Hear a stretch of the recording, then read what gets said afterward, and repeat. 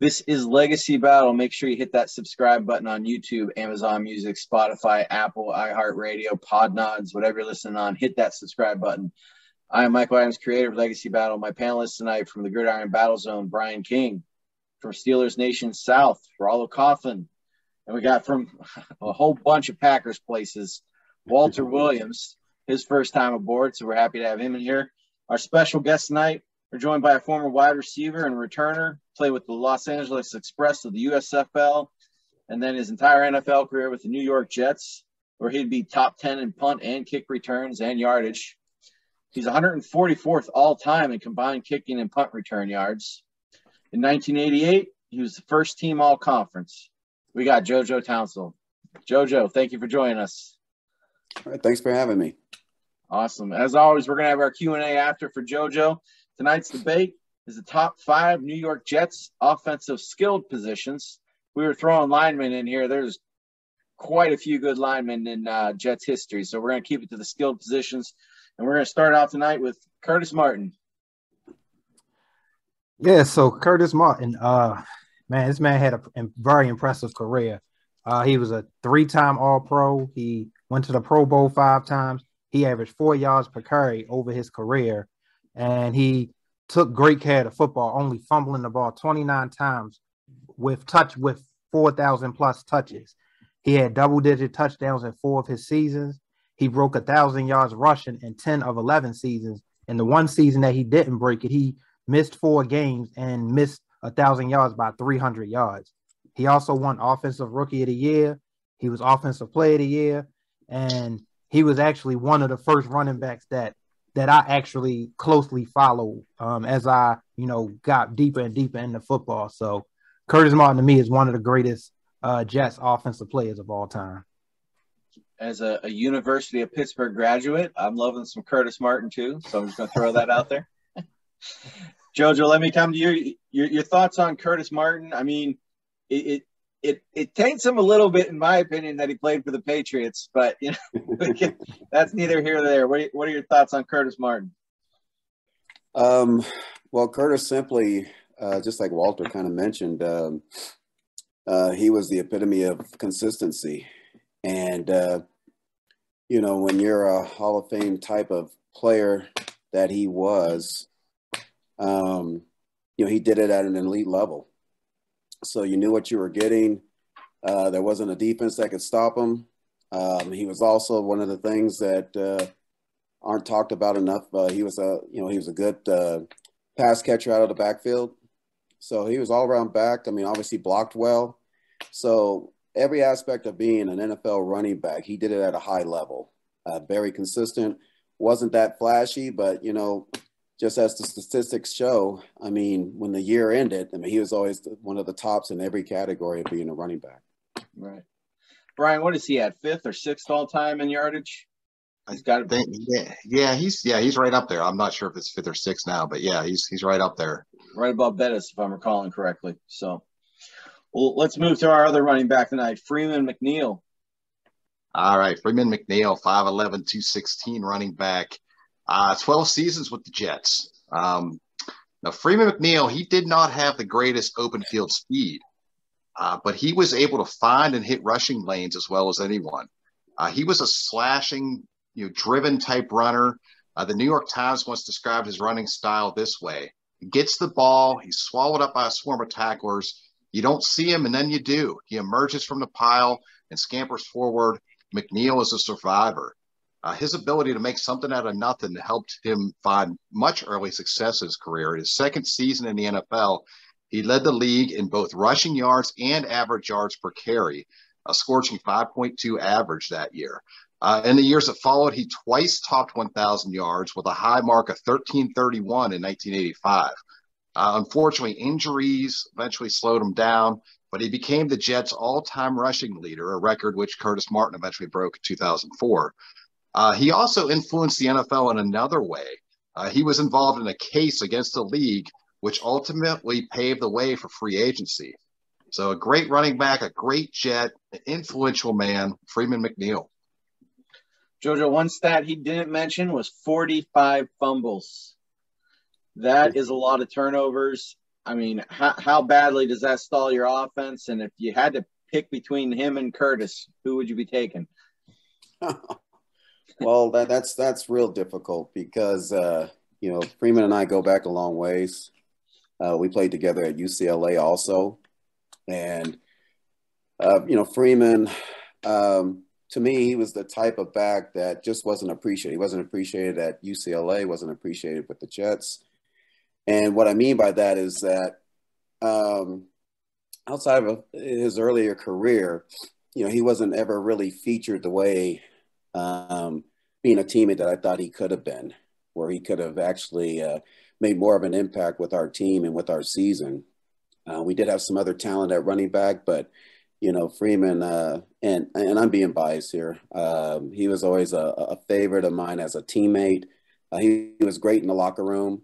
But yeah, the fumbles, he did have some issues with fumbles. And obviously, if you're going to compare the two, I mean, obviously, Curtis had a much better prolific NFL career than Freeman did.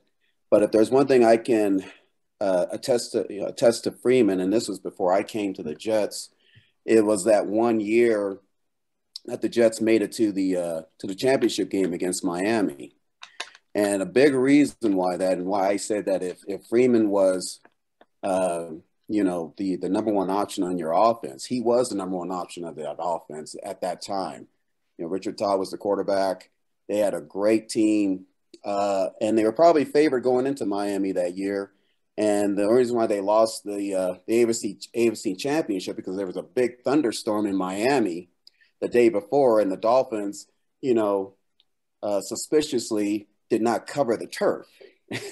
They did that on purpose because they knew they could not stop the Jets running game.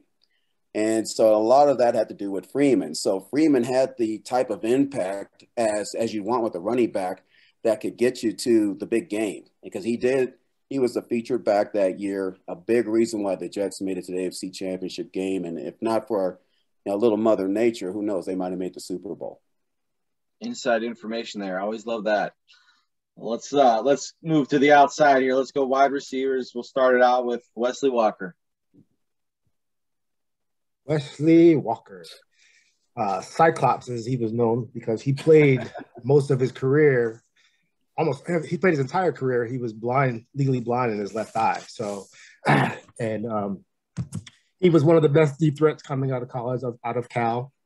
He averaged 25.7 yards per catch coming out of Cal. Drafted second round, 33rd overall by the Jets. And he took that prowess that he showed in Cal as a deep threat, and he instantly made an impact in the NFL. He averaged 41.1 yards per catch his first year and 24.7 yards per catch his second year. The second year, he was his first 1,000-yard campaign. Injuries kind of hampered him over the next 4 seasons. He missed 23 games, but he still averaged 19.5 yards per catch in those seasons where he missed all that time. So if he had played, half those games, his numbers would be far more substantial. 4 of his final 5 seasons, he averaged over 20 yards per catch, including a second to last year. He had a second 1,000-yard season where he went over 1,200 yards and had his first season with 10-plus touchdowns. For his career, he averaged a ridiculous 19 yards per catch. He's second in Jets history in receiving yards and touchdowns, TD receptions, third in receptions. Also has the longest receiving touchdown in Jets history with a 96-yard catch and run against Buffalo. And he's also the only offensive skill player in Jets history who also has a safety. So, he's a 2012 member of the Jets Hall of Honor. Wesley Walker, put that man on that top 5 list. Walker had the speed, he could play in the slot. I mean, he wasn't your prototypical wide receiver. So what are your thoughts on Walker? And his size didn't have the stature where he's going to be jumping over people, but the man can catch the ball. He can catch the ball, and he had the breakaway speed. What was crazy with Wesley was that, he had a knee injury, I think his 3rd or 4th year in the league. And so the latter half of his career, he basically played with one eye and one knee and still outrunning everybody. He is the only player that I've seen live that, you know, could catch a ball. I don't care where you threw it, how far you threw it down the field, but he would go get it. And I've never seen anyone with that kind of, you know, catch the ball speed. They can just get to that ball and make a big play happen. About the only other person was our other teammate was, Lamb Jones, who unfortunately had a injury-prone season, and obviously he was an Olympic sprinter too. But a quick funny story is that, I mean, when I got drafted by the Jets in '83 and came to our preseason camp, I got to see those guys in action and, get to the point. That's why I selected to just stay in LA and go to the Express and said, I'm not going to mess with these guys.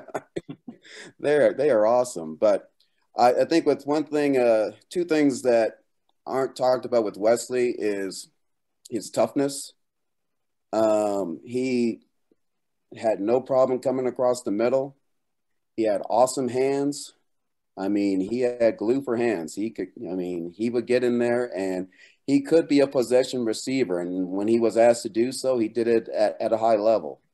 And probably the biggest thing is just that, I mean, he just opened up our offense because of his speed, he was kind of like, Tyreek Hill with the Chiefs right now. I mean, he would just open it up for the rest of the offense in the passing game just because the threat that he possessed. I mean, the DBs, they weren't bumping and running Wesley very often, so they were playing off quite a lot, so that opened up a lot of holes for our offense. So we're going to go to Al Toon next, and so I got Al Toon, and I'm not gonna sit here and tell you that he's probably better than the other wide receivers we're talking about tonight. Al Toon for me was a pick that was just the guy that I really liked. Much like when we did the Jets defense show with John Abraham, I took Eric McMillan. I knew he wasn't going to make the top 5, but just a player that I loved. So Al Toon played from 85 to 92, his whole career with the Jets. He's got 3 Pro Bowls. He's on that Jets all-time 4-decade team. He does have the least amount of turnovers by a wide receiver tonight. So that's the one thing I can brag on him. He's holding on to the ball. He led the league in receptions in 1988, 4 times in the top 10, 3 times top 10 in yards. So for his short time period that he did play, he was pretty dominant. Him and Ken O'Brien had a nice combination going there. His career, unfortunately, was very shortened by concussions. I had read that he had 9 concussions in 8 years. And this is back, and we're talking 85 to 92 before we really knew what was going on with concussions. I have a feeling he would have been shut down a lot earlier in his career if this was today. So, he's barely top 5 on the wide receiver list in the statistics for the Jets because his career was so short. But during that time period that he was there, he was dominant. Jojo, I mentioned the concussions. I mean, it was definitely different back then. Do you think with that amount of concussions, they would have shut him down in today's game? And had he played longer, what do you think he could have done? Well, yeah, he definitely would have been shut down and might have even had to end his career even earlier because he took a lot of abuse. And because that was the only way to defend him. I mean, he's 6'4", 220, and unguardable, run great routes. But the way to defend him was just when he caught the ball, they were just going to converge and just try to knock the crap out of him as best they could. And unfortunately, if there's one thing I can say, rest in peace, our coach, Joe Walton. I always tell people that ever ask, Joe Walton to me was one of the, top offensive minds in NFL. We were way ahead of the game with some of the things we did, and a lot had to do with him.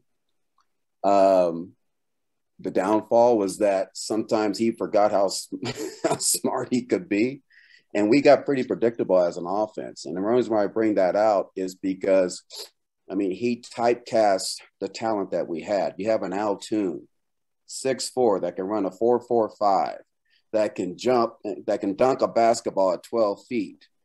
This dude, he should not have been a possession receiver. We should have been talking to him the way we're talking about with Wesley Walker.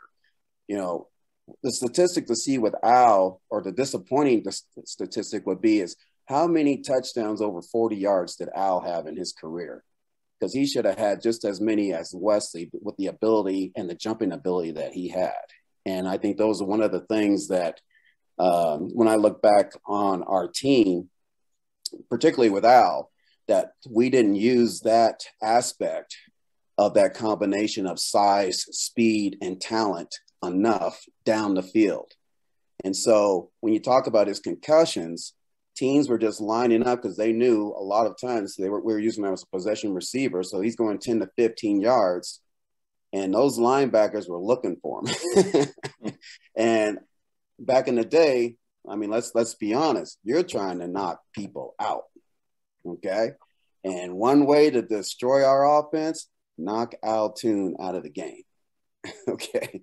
And that was the mindset, is we're gonna make sure that he felt us at the end of the day.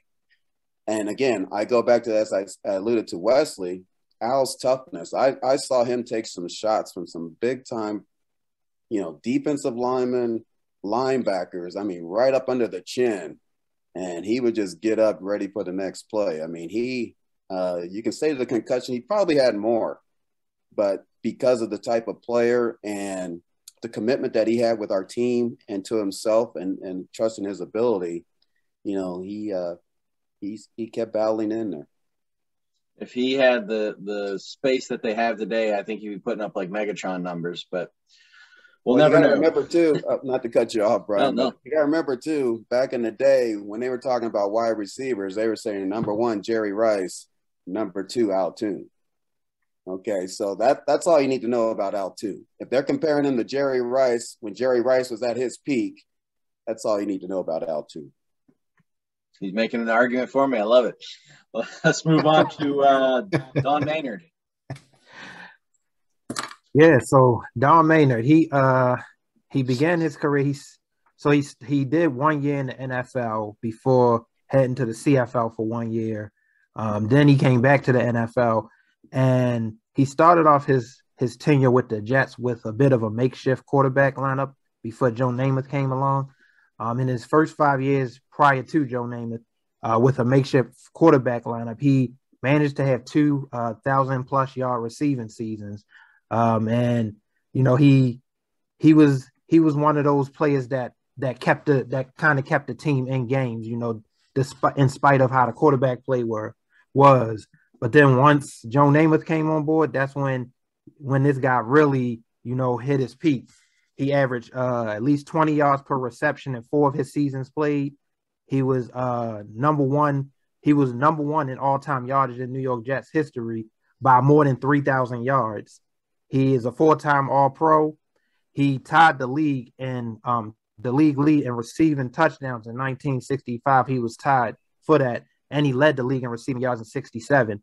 He retired as one of the only 5 players with 50 receptions and 1,000 yards in 5 seasons at the time he retired. And his biggest moment, they say legends are born in the playoffs, right?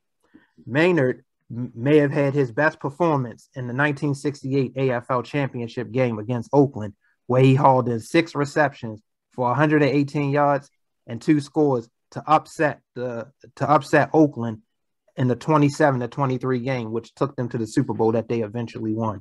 So Don Maynard, the biggest thing about him, or the thing that stood out the most about him for me, is how he managed to still stay on board, or keep things afloat before Joe Namath came.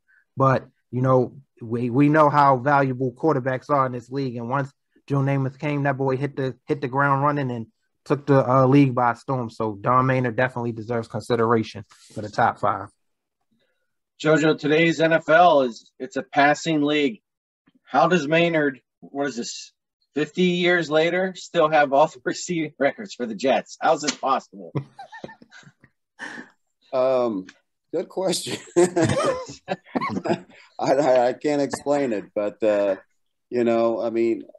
fortunately, he he had a lot of Hall of Fame talent around him, Super Bowl championship winning talent around him. So that made a big difference. And as Walter alluded to, I mean, he was doing this before they got to that point of being Super Bowl contenders. But probably the biggest thing you could say when we were talking about some of the other guys, especially my teammates, Wesley and Al, is durability. I mean, the game was rough back then. And particularly for wide receivers, I mean, back then you had the bump and run coverage where the guys could bump you until the ball was up in the air. And you were talking about some mean teams back then, you know, between the Raiders and the Dolphins and the Chiefs, who all had great defenses, particularly some awesome and Hall of Fame type defensive backs. The punishment that the receivers had to take at that time was a lot more than even now, just because, I mean, you could rock a dude back then. Just take them all out of the whole pattern and it wouldn't be a flag. I mean, as you guys know now, all you got to do is touch somebody and you throw a flag. But these guys were getting rocked back then and stuff that you wouldn't be able to see on television. So his durability, particularly back in that time, and particularly with those teams, the teams we're talking about are Super Bowl championship teams from the Raiders, the Chiefs, the Dolphins during that time. And he's having to play against these guys. And for him to play for such a long time and staying in the game and playing at such a high level, I mean, that's why he's a Hall of Fame player. Let's go George Sauer. All right, another old school Jet. He was 6'2", 195, another wide receiver. He was only with the Jets from 65 to 70, short career. He had a rather interesting story. I mean, on the football field, he quickly became one of the best receivers in the AFL. It was the AFL then. He was named to the AFL All-Star team in 4 consecutive seasons from 66 to 69. And he topped 1,000 yards in 3 straight seasons during an era which usually only saw a handful of receivers reach that plateau per year. So that's rather impressive. In 66, he had the second most receptions, 4th most yards league-wide. 67, the most receptions, 2nd most yards. 68, 2nd most receptions, 3rd most yards. And he was still in the top 10 in both categories in 69. He showed up big time in Super Bowl III, actually had a pretty good argument. He probably could have won the MVP. He had 8 catches for 133 yards. That was 65% of the total yards that Namath passed for that entire game. But Sauer decided to leave the game of football while he was still in his prime. He became disillusioned with the way that Coach Eubank ran things and really like the entire industry in general. This was long before free agency, so he couldn't just pick another team or anything like that. So he just walked away altogether. Yet his contributions to the Jets prior to walking away really makes him, a good candidate for this list. So another old school wide receiver here, played in the hard days, walking away from the game at a young age. Jojo, I mean that back then that was their livelihoods. That was how they made their money. And he walks away. I mean, what are your thoughts on a player doing that in the middle of their career? And what are your thoughts on George? Well, I can kind of relate to George a little bit because it's a little bit why I kind of, decided to stop playing myself. When you have those kind of moments where you feel that you're not getting the most out of the game. And when you talk about someone like George, though, that was, like you said, just one of the, top receivers during that time. I look at George the same way with Curtis Martin. I mean, he was just the model of consistency at a high level.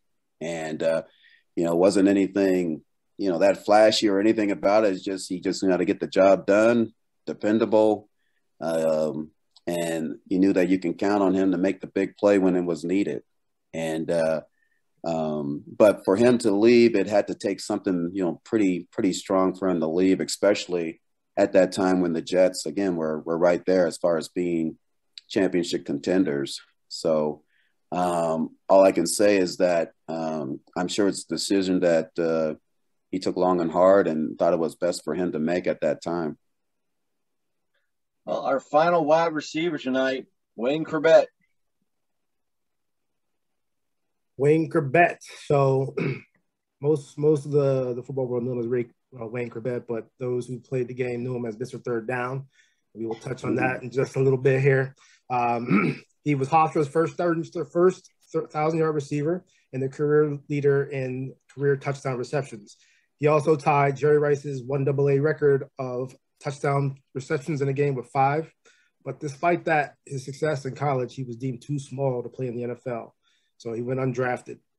But he did secure a tryout with the Baltimore Stallions of the CFL, but they cut him after one day. So he secured a tryout with the Jets. He actually went into training camp as the 11th receiver on the depth chart. Back in those days, only 4 or 5 receivers made the roster.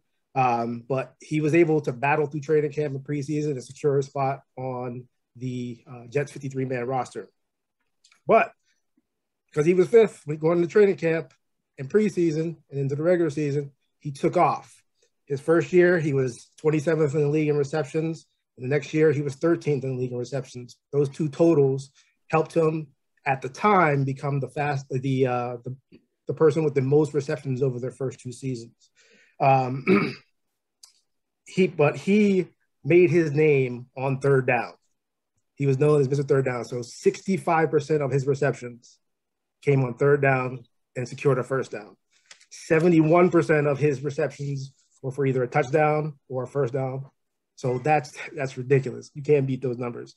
He's 3rd all-time in Jets history in receiving yards. He's 2nd all-time in receptions, 3rd all-time in receiving touchdowns.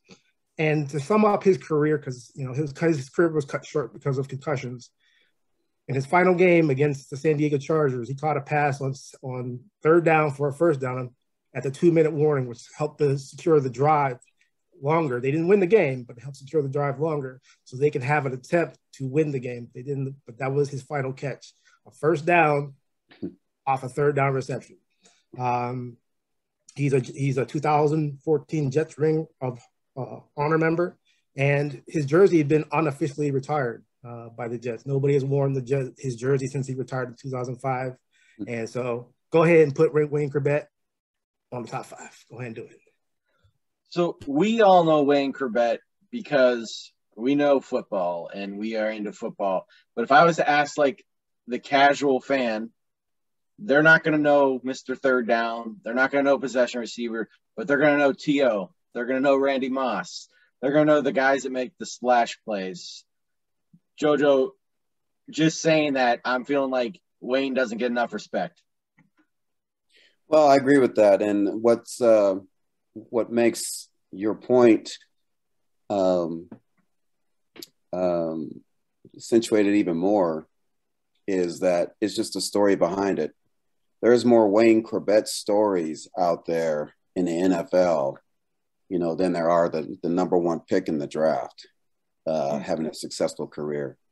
And, to play this game, I mean, I kind of laugh. I mean, I went to the Super Bowl this year and got to see a lot of former teammates and some other NFL colleagues. And I always kind of laugh when I see the size of these guys. And, they're up there saying Wayne Corbett was too small. I mean, wasn't Wayne Corbett bigger than I was? I know when I'm looking at them, I was hanging out with some of these guys, some of the, linemen and things of that nature. And I'm like, what the heck was I thinking being out there? But, but I'd say 75% of the guys that play in NFL, and I mean the history of it, it's an attitude. I mean, you're in some kind of zone because I've lived it, and it's a kind of zone that attracts. The attraction is the love for the game, being out there, and I tell you, there's nothing like playing football in New York. I tell you that. That's an experience and a half to be out there on the field, and 80,000 people out there, and just the whole environment of being a New York Jet is just something that you wish everyone could live through, just to have that experience. And I think that's what drove Wayne. And if we appreciate the thing with Wayne is that he wasn't going to take no for an answer. He was going to prove himself because the passion that he had for the game and the belief he had in himself. So we all play the game. I mean, it's great that you can make some money and do all these other things, but first and foremost, I mean, it's the love of the game that is the big attraction. And being able to compete with the best athletes in the world on a weekly basis, I mean, that's what keeps someone like a Wayne Corbett to keep going until he got his chance. And, when that door opened, he was going to make sure it wasn't going to close till he said so. Well, let's move on to our final player tonight. And I guarantee he makes the top 5. Guaranteed. Joe Namath, Broadway Joe, Jets all-time passing leader in yards and touchdowns. 1965, Rookie of the Year. He's got 5 Pro Bowls. We'll call them that. I think they have different league back then. But he led the league in just about all passing categories at least once in a season. He's a 2-time AFL Player of the Year. In 74, he got the Comeback Player of the Year. He's on the AFL Hall of Fame All 1960s team. Of course, he is the MVP of the Super Bowl in 1968. And that was obviously the Jets' only Super Bowl appearance and, of course, victory. Stats aren't going to be what people remember Joe Namath for. They all remember him for the same thing, the guarantee of the Super Bowl win, over the Colts, Johnny Unitas Colts. It took guts to do that, especially when you're playing in New York where everything is magnified 100 times larger than what it is anywhere else. Jojo, if he goes on to lose that game, are we talking about Joe Namath tonight? That's a good question, but I still think you'd be talking about Joe Namath because he, if there's one thing, his talent changed the game. I mean, it was the first time that a quarterback can demonstrate the importance of the forward pass and not just throwing, stop routes, 5-10 yard routes, but how, bringing the deep game was essential to the progression of NFL football. And he did it with such ease. I mean, his throwing ability was just uncanny. Just the way it is, he had a cannon for an arm. You just see it, and he's barely throwing the ball, and it goes 40 yards. And he just did it with such ease, with such accuracy. The only one I felt that had the same attitude was him. Was Dan Marino. Had that same kind of attitude that just, I do not care what the defense is saying. I'm going to fit this ball right through there and say, I'm going to get the job done. So his talent, showed what could happen, where we're at today with the NFL, particularly with the passing game. And, he demonstrated that, starting in 65.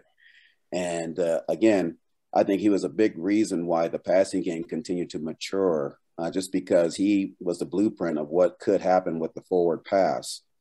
And secondly, again, the attitude. I mean, it was that attitude, him guaranteeing the Super Bowl win, and just the flair, the confidence that he gave his team. I mean, if you want to compare what he gave the Jets those years, I mean, you can compare it to Tom Brady.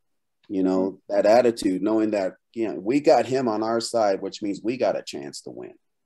And that's what he gave the Jets, during his prime, those years. And that says a lot. I mean, because he made people better. And just to show that I'm a fair host, I brought up McNeil's fumbles. I'm going to bring up Namath's interceptions here. 215 interceptions with the Jets to only 170 touchdowns. So just keeping it all even out there. So, all right. So we're going to move into our vote, our shout outs tonight. Matt Schnell, Ken O'Brien, Mickey Schuler. Just missed our list tonight. So, Walter, you're in my top corner. Can't pick your own. Everybody gets to take one tonight.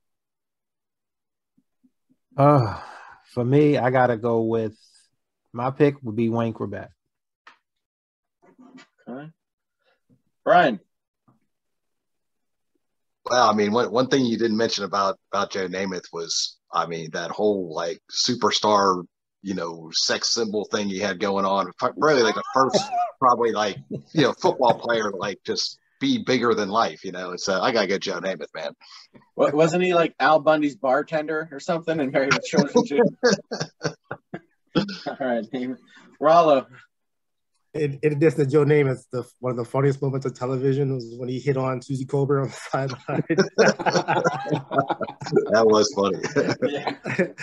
But my pick is going to be Don Maynard, simply because his records still stand to this day. He hasn't played in well over 45 plus years. So put Don Maynard on that top five. Okay. I'm going to go Curtis Martin, and not just because he went to Pitt, but he's the all-time leading rusher on the Jets. How can we not have their all-time leading rusher on this list? So, JoJo, we come to you. You got Al Toon, George Sauer, Freeman McNeil, Wesley Walker. Out of those four? Out of those four, yep. Whoa. You get the hard part. Yeah, you're not kidding, because, off the record, I got to say Joe Namath's number one, just because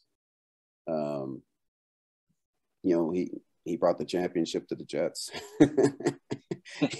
To me, that who cares about the stats? I mean, it's all about winning in the NFL. He was the leader of bringing a championship to the New York Jets franchise. But out of those four, gee whiz, I would I'd probably have to, go with Al Toon, simply because of what he was able to achieve while he played. And still, as I alluded to earlier, unfortunately, as a team, we did not capitalize on all of his ability. And if we had of, and if he could have stayed healthy, which I think it would have helped him stay healthy, he could possibly be the number one, Jets of all time. So our New York Jets offensive skill positions, top 5 of all time: Joe Namath, Al Toon, Wayne Corbett, Don Maynard, Curtis Martin. We're going to move into our Q&A. Walter, you got 2 on the list. You get first question. Oh, wow. Okay. So, so the question I have for you now, again, this is my first time doing this. So are we asking this specific to their career or just general questions? Ask them anything you want. Yes, okay. So my question for you is, with how the wide receiver market is looking today, with every other day you hear about a new player possibly getting a new contract to one up the other player, the wide receiver market now is almost looking like quarterbacks. What are your thoughts on that? And do you feel that wide receivers deserve to be paid like quarterbacks right now?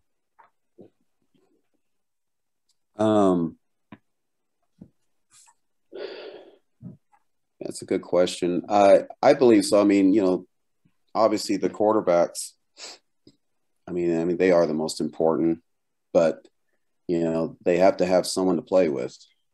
And if there's anything I'm glad about is that, linemen are getting their just due and they're getting paid.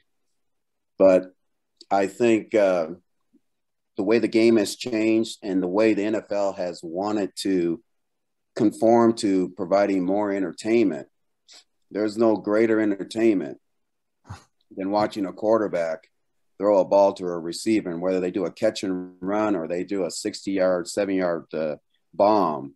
I mean, that is the most exciting play, maybe outside of a special teams play, a kickoff, punt return. But on a straight offense, I mean, it doesn't get more exciting than that. I mean, sure, you can have a great running back, do some things. But the way, I mean, they changed the rules for a reason. They wanted to see more offense, and everyone has understood that, and that's why we're a pass-heavy NFL with our offenses. The running backs, they haven't come obsolete, but they haven't been as important as I think they need to be personally. I mean, I believe in the running as a receiver. I believe in the running game. I believe in defense. Those things seem to win championships more than not. But I think the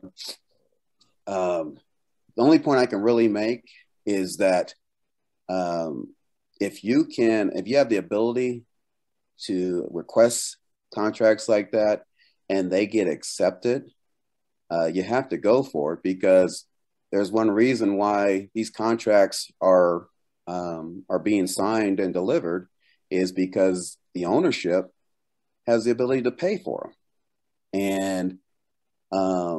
And part of that ability to pay for them is to try to win Super Bowls. So if it's not, obviously it's not taking anything out of their operations, but if it's going to get them a step closer to winning a Super Bowl, I mean, that's what you need to do. So you went to UCLA, you played for Terry Donahue. You got the Rose Bowl win there in '82. So I just wanted to know, like, what was it like to play for him, and how did he help your overall game? Yeah, that was had a great experience, college experience there. I think probably the first thing that Coach Donahue did for me was just recruited me and offered me a scholarship to come, because that was something I was not expecting. So for him to recruit me, particularly out of Reno, Nevada, because at that time there weren't a lot of recruits coming out of Reno, Nevada. So they found me with the help of my high school football coach, and I was able to take advantage of it. I think the second thing was that what Coach Donahue showed us was how important your team is.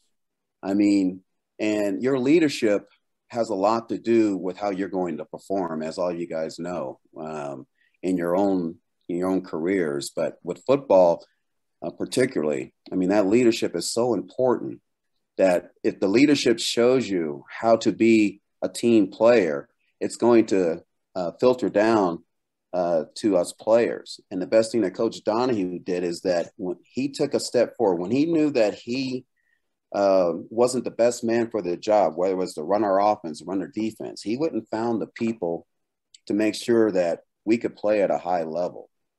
He gave the latitude for his assistant coaches to be in charge of things. And so you're able to build those relationships and have a great camaraderie, not only as players, but players with your coaches. And if you have that type of synergism going on the field, well, then you're going to come out and have some successful Saturdays. And we did. And we had a lot of, I'm proud to say, during those times I was at UCLA, I believe it was a competition between us and USC on who had the most players coming out of college to go into the NFL. And UCLA was one of those during the time I was there. We were easily in the top two, I know for sure. And a lot had to do that with Coach Donahue. Brian, then Rollo. All right, Jojo, let's go back to December 13th, 1986. Steelers score a touchdown. Gary Anderson kicks the ball off. You field it, and you take it 93 yards to the house. Do you remember the play, and how did it feel to score your first NFL touchdown that day? Well, it felt great, because I was a little frustrated at that time as a player, mainly because I had a couple of returns that were called back prior to that. And I was like, well, gee whiz, when am I going to get a break here? So yeah, that was very exciting. We had just an outstanding special teams coach, Larry Pasquale, that, again, he's one of those hidden gems that you don't hear about. He never was a head coach or anything like that, but he did his job, and he did it at like we talked about earlier, Curtis Martin level. He prepared us. Our special teams we took that very seriously. And whatever success I was able to have it started with Coach Pasquale. I mean, we really game plan, just like offense and defense, to run schemes, whether it was a kickoff return or trying to block a punt. I mean, we really analyzed that stuff throughout the week to see what could we take advantage of. And again, that started with leadership with Larry. He taught us how important how we could be on the special teams side of the ball. But I don't know if I answered your question, but it was very exciting, of course. I still have that ball. I've kept that ball, my first NFL touchdown. And it was great to have that happen. And it was even better that I believe it was on national TV. So my family got to witness that too. So that was pretty cool. Nice. Good, Rollo. So you had cut your teeth in the NFL as one of the better return men in the league. But it wasn't until I think it was your fourth or fifth season where you played a lot of receiver, where you had over 700 yards receiving, 17 yards a catch. Why do you think it took so long for you to get that opportunity to show what you can do as a receiver, not just as a return man? Well, it's kind of what we talked about earlier. There was a guy named Wesley Walker on one side, and there's a guy named Al Toon on the other side. So, there's only one ball. So they were our two primary receivers. And then you alluded to earlier, we had Mickey Schuler also that was involved. And so we had a lot of great offensive talent. So to be honest with you, I mean, I got that chance because both Wesley and Al were injured that year, starting the season. So I got my chance. So it's just one of those things like a kind of Wayne Corbett. I mean, you stay in tune and you're ready for when your number's called. I never lost confidence in myself. I think the best thing is with our wide receiver core. I mean, we had Kurt Sohn, we had Lamb Jones, we had a lot of great guys. We all rallied around each other. And during the week, I mean, we really helped each other improve. Al and Wesley got most of the benefit from that, but we really helped each other grow as professional football players by our work ethic and our camaraderie, wanting to see each other do well out on the field. So that helped me tremendously to be prepared. And, probably the last thing is that, I mean, prior to that, I mean, the punt returning, the kickoff returning, I mean, a lot of times all you want to do is just get a shot at the ball. So my approach to the game was that as long as I can get, 3 to 5 touches to the ball, I mean, that's all I can ask for. Because if you think about if you play full time as a wide receiver, I mean, especially back then, I don't know about now, but,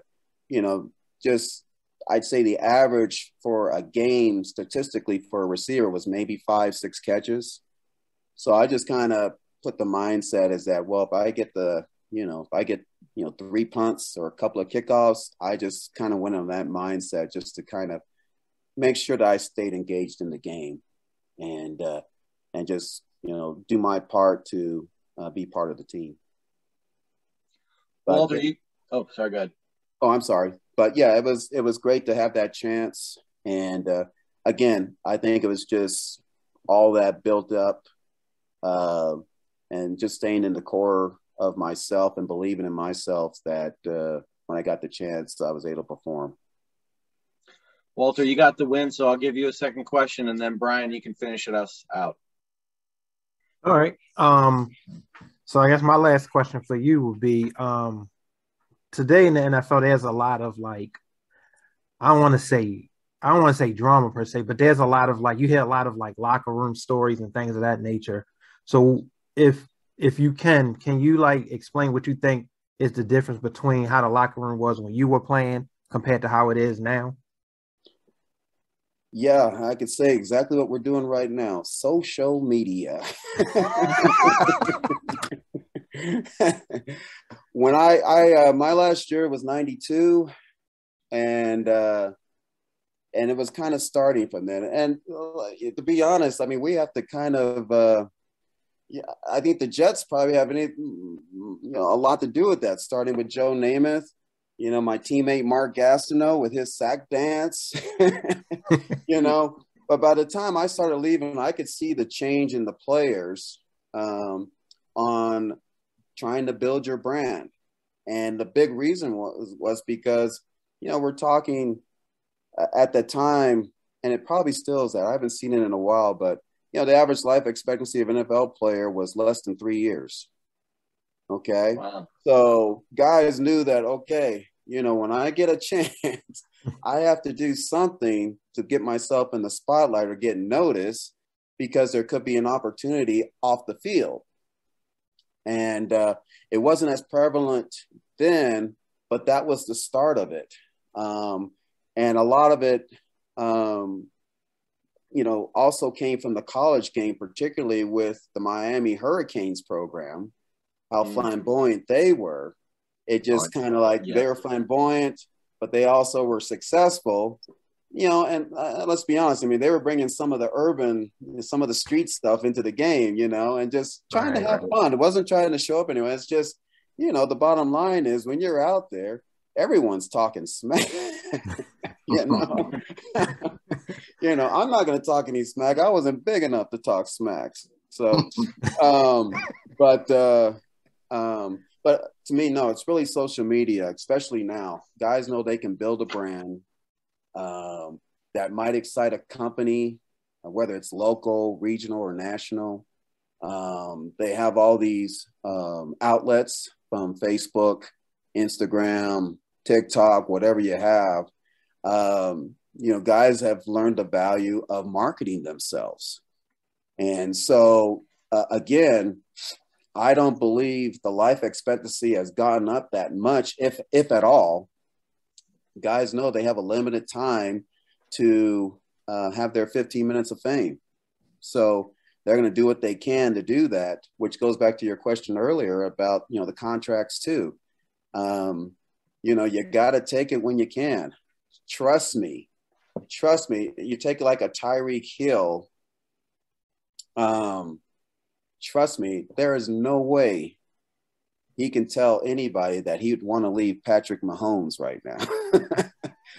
But you still got to look out for what's best for you too. And if you're, if someone's going to pay you what you feel you deserve, I mean, you got to make that decision. So, we have to thank the Freeman McNeils. We have to thank the Reggie Whites for getting us to this point of free agency.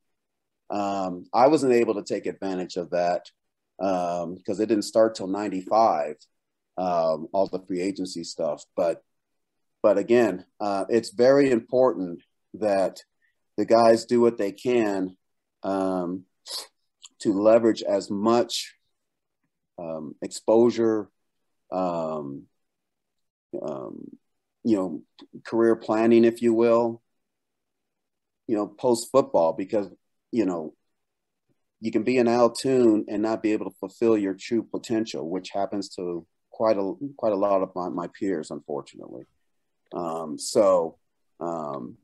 it really is. Social media has changed everything, and it's really just helped players today really market themselves and get their brand out there as they want to be seen. Jojo, you mentioned it earlier. You played 3 seasons in the USFL with the Los Angeles Express. What exactly made you decide to join that league over the NFL? And what was it like playing with a legend like Steve Young? Well, really, it wasn't that hard of a decision because one thing I will say, there were only 2 teams I wanted to get drafted by. The head recruiter for the Jets, Mike Hickey, told me that they were going to draft me, and I was like, great, So I said if I was going to go outside of California, New York was the place I wanted to go. And then when I came out for the first preseason camp, I mean, it reconfirmed that. But to stay in California was just kind of an easy thing for myself, just to make that transition of not just being a college player to a professional player, but just being, to start trying to build your career as an adult. And so I just thought it'd be a lot easier transition for me, where I already know, this landscape here in Southern California. So let's just go with this. I was going to make a little bit more money, not a lot more money, but I did make more money with my initial contract than what the Jets were offering. But again, it had to just do more with comfort. And then playing with someone like Steve, the other reason I did go to the Express is that my college quarterback, Tom Ramsey, who played with the Patriots, he was a backup to Tony Easton and those guys. He was the starting quarterback, so he was kind of proud of me to come and let's continue our relationship. So that helped a lot. And then the following year, we the team signed Steve, and that was great. If there's anything from a Jets standpoint that I wish we could have done more, at least had more latitude. It's a different time. It might have changed at this point, and I think it has. But back when we were talking the 80s, I mean, still NFL coaches pretty much had a tight handle, particularly offensively, on what plays were going to be run. But I know, when we talked about Terry Donahue in college, and then we had Hugh Campbell and John Hadle as coaches at Los Angeles Express, they did give us the latitude to, if we saw something in the defense, that we can make the audible. We didn't have to okay it with the coaches. And it better work. And it did. It only didn't work one time between Steve and I, and that's only because we messed up on how I needed him to throw the ball, but we corrected it very quickly. But Steve was great to play with. Just a fun guy, one of the most athletically talented people. I mean, he could play a number of positions that would have been a Hall of Fame player. But as a quarterback, he showed the kind of leadership you want at the position, the toughness, and he was just a great teammate. And, we're still really good teammates to this day. He was just a joy to be around. So my Express experience was awesome. And it would have been great if it kept going. I understand, are they starting a new league this year? They are. They are. Yep. Okay. Yeah. I mean, there's so many really good football players out there that you just hope you have a chance to get into an organization that appreciates that. And if there's anything I can say to my career is that everywhere I went, from college to the Express to the Jets, I did feel that appreciation, that at least they were going to give me a chance to showcase my talents. And I feel very comfortable with what I was able to achieve as a professional football player. Well, we want to thank Jojo Townsell for joining us tonight. Awesome to have a Jet on here. Always a good time when we get the Jets on. Thank you for giving us a little light on some of those Jets players. We appreciate you being here. Well, thank you guys for the opportunity, and thank you guys for continue to be supporting football, and particularly supporting the Jets. It's been some tough times, but we're gonna get there. We're gonna get there eventually. But again, that was, if there's anything I appreciated being a New York Jet, is how much I know the fans appreciated us representing the city there. So again, it was a second to none experience for me. So I enjoyed the heck out of it. Well, I'll remind everybody, hit that subscribe button on whatever you're listening on. We'll see you next time. Thank you for watching. Have a great night.